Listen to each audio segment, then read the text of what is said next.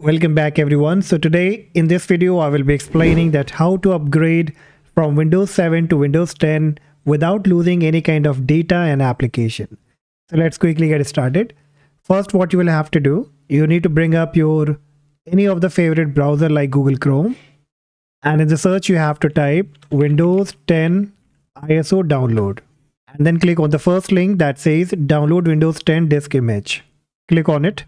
And now once you come up here, you will not find the Windows 10 ISO download option. So what you will have to do, click on the three dot at the right hand top of Chrome browser.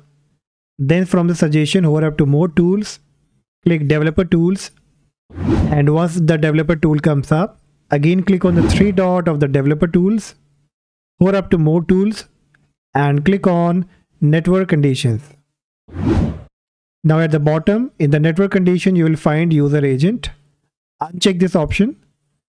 From the drop down, select Chrome OS. Once selected, you have to reload the page. And this time when you will reload the page, you will find the Windows 10 update, that is the ISO option. So click on select edition, choose Windows 10 multi-edition ISO. Click on confirm. Now you can close the developer tool. Choose your product language.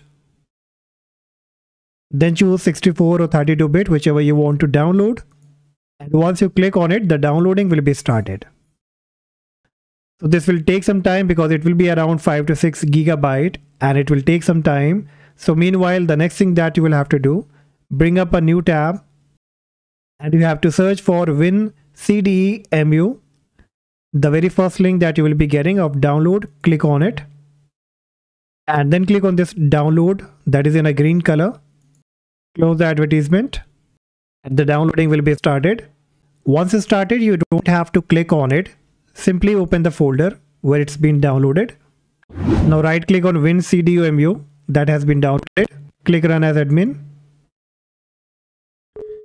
Click on yes.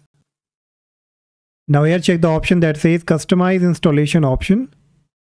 And check this below option, require administrative right to mount images. Then click on install. Click on install. And once it will be done, it says installation complete. So you will have to click on OK. And now you have to right click on the Windows 10 ISO that you have downloaded. Right click on it. Click select drive letter and mount. Click on yes. And now here you don't have to make any kind of changes. So simply click on OK. It will be installing the driver. Then click run setup.exe. Click on yes. And then finally you will be getting this kind of box that says preparing the Windows 10. So you will have to wait here, and it's recommended that while installing this, avoid doing any kind of other work. Okay, so just wait until it's all been done. And the Windows 10 setup page will be up. It says install Windows 10. So you will have to check the box here. Then you have to click on next.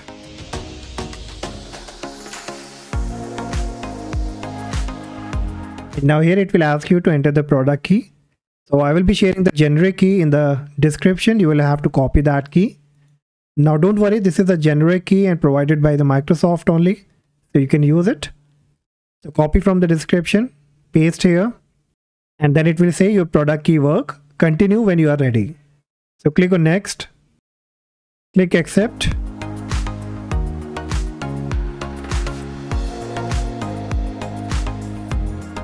Once all the checks are completed, it will give you a tick mark that says install Windows 10 Pro key personal file and app.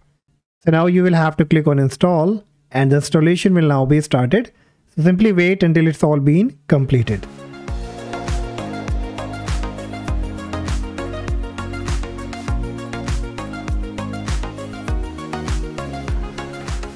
Alright guys, finally you can see that Windows 10 has been installed on our Windows 10 and we successfully upgraded from Windows 7 to Windows 10.